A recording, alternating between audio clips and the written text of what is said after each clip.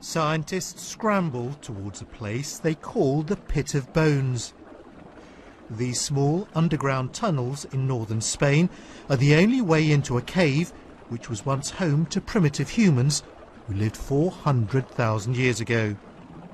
And here are their bones, perfectly preserved. Back at the lab, from one of the thigh bones, they extract genetic material called mitochondrial DNA to solve the mystery of how modern humans evolved. I'm very excited by this development, and obviously if we can get not just mitochondrial DNA, but the DNA from the rest of the genome, we really can build up a very full story of these earlier stages of human evolution, which so far we haven't been able to do. For more than a century, scientists have built up a picture of how humans evolved by measuring the size and shape of ancient skulls and bones. But DNA can show blow by blow how humans changed over hundreds of thousands of years.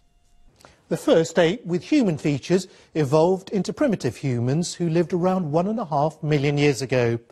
And skipping forward, scientists know that modern humans emerged 200,000 years ago.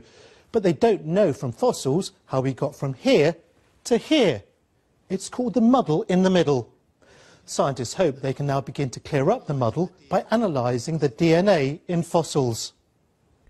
The editor who published the research in the journal Nature believes that analysis of ancient DNA is a more reliable way of determining how our species emerged. We're now on a cusp, whereas before we had to do everything with bones and stones and teeth.